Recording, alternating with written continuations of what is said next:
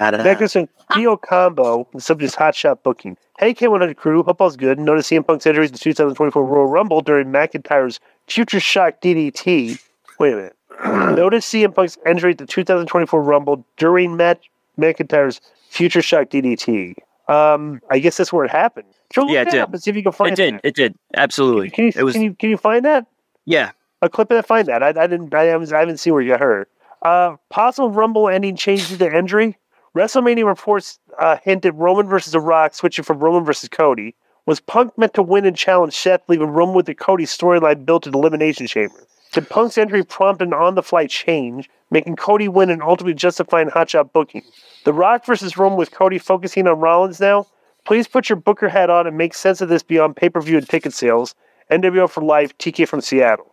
Well, this makes sense based on pay-per-view and ticket sales, and secondly, that there was no way that was done on the fly with the way that finish occurred. Yeah, there's no way they're going to say, "Hey, I'm ready to go for to go to sleep. You catch my knee, and I'm going to throw you out."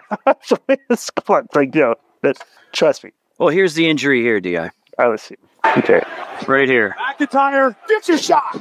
Yep, right there. He grabs his. How did that happen though? Show that again. It looks like it's the camera from the other side. Hit his arm, maybe. McIntyre, Future Shock. Oh, yeah. I'll tell you what happened.